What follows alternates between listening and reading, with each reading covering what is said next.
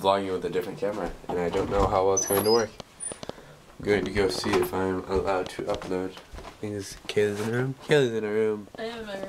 Are you writing?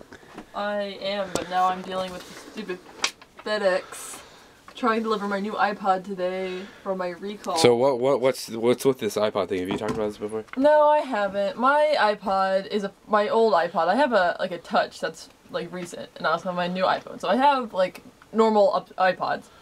But I also have my old first gen Nano that we bought in like 2006. Yeah. And I had it and it works fine, and I use it when I go to Culver because you're not allowed to have internet connectivity there. So I use it and it's cool. It's kind of beat up because like obviously it's really old. But it works fine. But apparently some of them have like a messed up battery and they will occasionally overheat and even catch fire. Apple issued a recall back in November and I saw it and I was like, oh, they're just gonna send you back another first gen. And then recently I found out, this recall I think ends in May, recently I found out that some people are getting back like 6th gen brand new fancy iPods because they like ran out of 1st gen. Like for the old record, ones. I have one too, I just don't know where it's at. Or something, I don't know, but people are apparently saying that they're getting back 6th gen.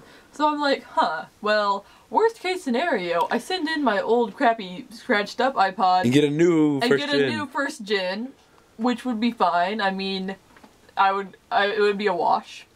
Or I could get a fancy new shiny touchy one. It's supposed to come in the mail today, and FedEx demands that I have an in-person signature, which is stupid because I go to school during the daytime.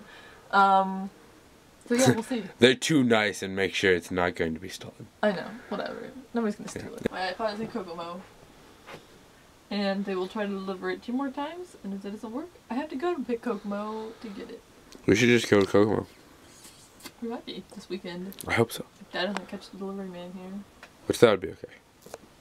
I guess, because I like Kokomo. Kaley has ponies and a tiger on a shelf. I do. And the tiger is huge compared to the ponies. He is. He watches the crab over there. And crab? Tiger. Do, do, do, do.